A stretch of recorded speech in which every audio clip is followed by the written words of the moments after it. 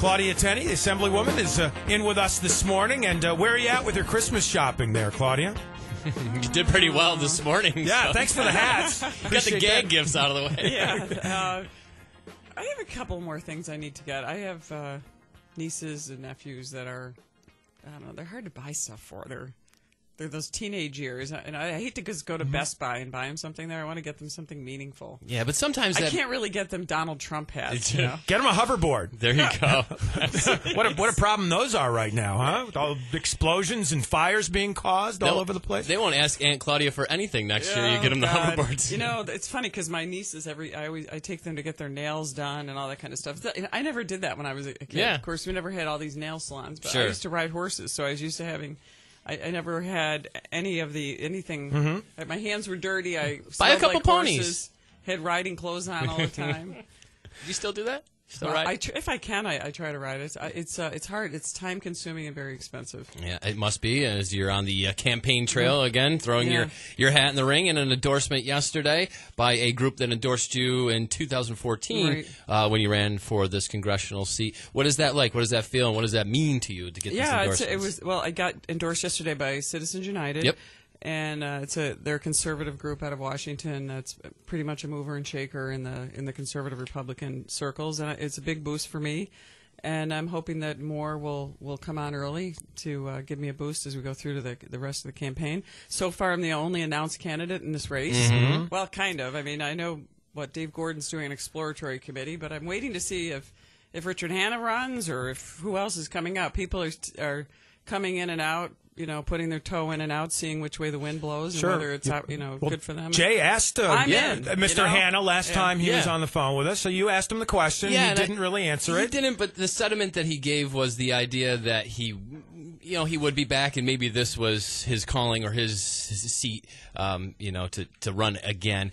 But I believe he said March would be, around the time that he would make an announcement if he was going. And Mr. Brindisi as well. Yeah. I don't know. Mr. Brindisi has been. Did he say? Well, he said he was running, and then he said he wasn't running. Maybe, or he'll wait and see. I think he's weighing his ideas to weigh some family issues, as we all know, with the assembly seats that both of you hold. The opportunity to travel back and forth from Albany to home is the plus, a nice thing.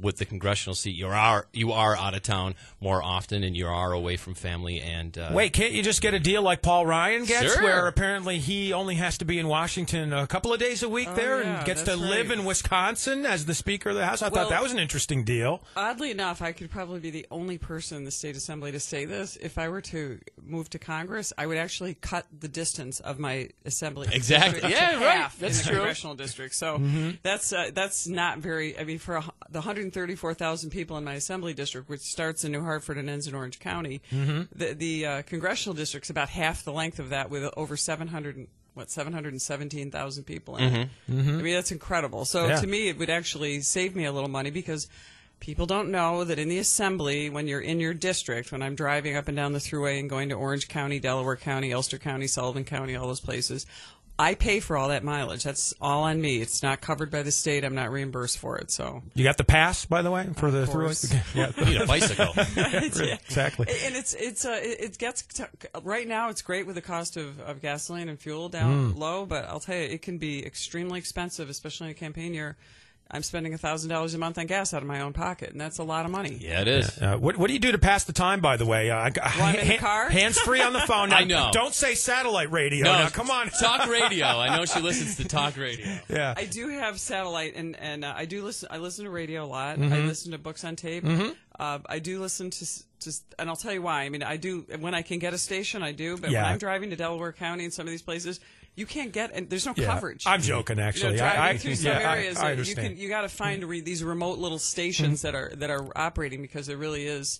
If you've ever seen the district, it takes 4 hours if you drive to try to stay in the district to get from one end to the other, and if you take the thruway and go down through Albany that way, it takes 3 hours and 20 minutes. So, but anyway, so the congressional district is a lot smaller. Really excited about running. It's a lot of work, but it's an honor to run for any position. But I really, even though I lost in 2014, it was really an honor to be in that race, and it was exciting. It was interesting. I met great people, and the same with the assembly. I mean, the assembly is frustrating, but it is, every time I go in that chamber, I just say, wow, this is big. This is a beautiful place. It's an honor to serve the people that I represent.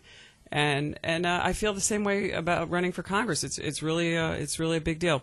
But anyway, back to that. One of the good things that's happening in the Assembly and the Senate is that we're finally kind of cracking down on corruption. Yeah, you have mentioned some reforms, and you've listed some ideas in which you have, and this is really in regards. I think you reacting to what we have saw here with Shelley Silver and Dean Skelos, and the fact that these gentlemen will receive pensions still, and right. I know you've come up with some ideas. Yeah, so when Silver, of course, we've been coming up with reforms since the day I got there, and a lot of ideas, a lot of initiatives.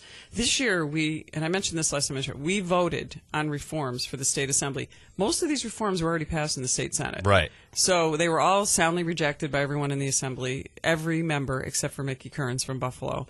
But some of these things are just common sense. They're rules changes, but there's also some changes we could make regarding term limits. I know a lot of people like that idea. I have a bill for term limits that would limit legislators to 5 terms, which is 10 years. I also have a bill that would strip anyone who is convicted of a corruption felony, like a felony involving, moral issues, moral turpitude. I hate to, people hate that word, but that's a legal word.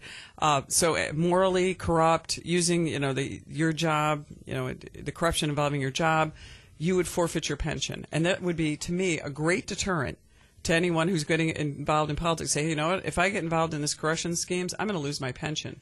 Another reform that I have, and it's another bill, would actually take politicians out of the defined benefit pension plan.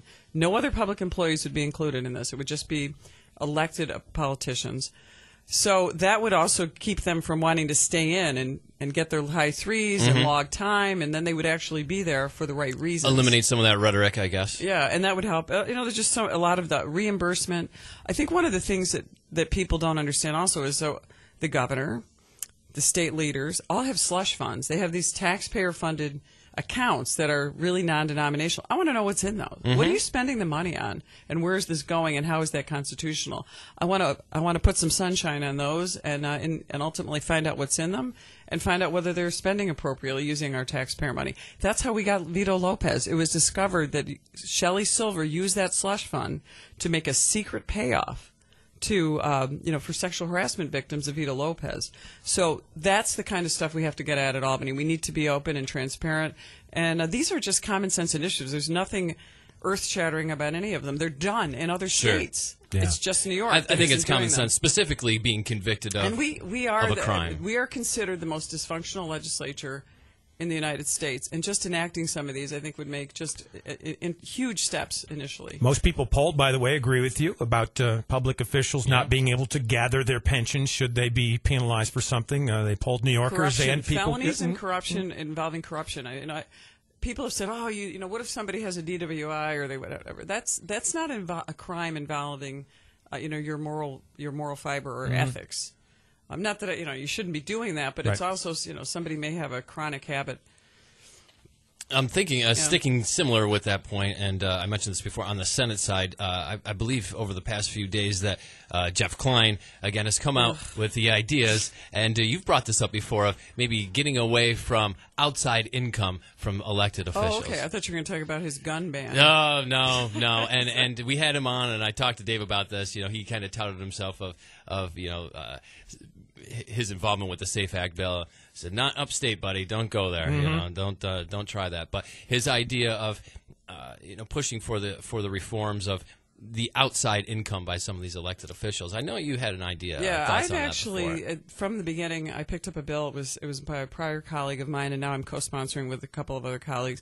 And it does the opposite of that. It cuts legislators' pay in half. Sure. And it cuts session time in half. There was a time when we were in session where it ended once the budget was passed. That was the end of it. In Texas, they meet every other year. Right. So do we really need all these career politicians that are getting reimbursed for when they go to Albany? We do get reimbursed, not in our districts, but when we go to Albany for session, to come all the way down there. We did not vote on a bill until February last year. So we came down every week for session, passed a resolution. Good month and a half. Nothing. So why are we? And then we pass sometimes 400 bills on the last day of session.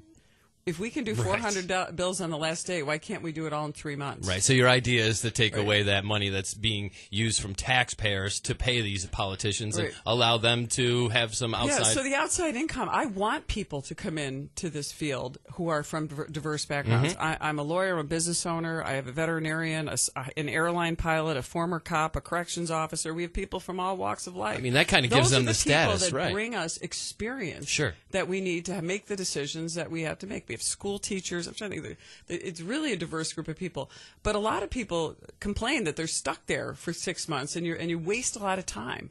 Let's cut that down. Let's make a truly Jeffersonian citizen legislature and have them come in with term limits. They come in, they make good decisions, and they leave. You don't want them coming in and making decisions that I've got to prolong my career. And that's and what Jeff Klein's saying is give us a raise so we can increase our pension and we can stay there. And the special interest, now I'm doubling down on my inability or the ability of the taxpayers to replace somebody. Sets them up as a career politician. So now you're there forever and you can't get rid of them because the pay is high and the allure to stay there to get the high pay and the pension, you'll never get rid of them. Whenever you create a new bureaucrat, you never cut them down in government. And that takes them out of the private sector. You're turning them into bureaucrats instead of citizen legislators and thinkers, and that's what I'd rather go on that side of it.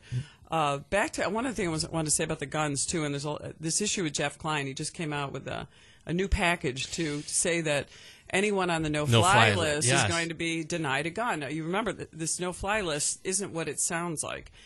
If you do a one-way flight, say, you could be thrown on the no-fly list, and it's almost impossible to get off it. So I do not support any more restriction of Second Amendment rights.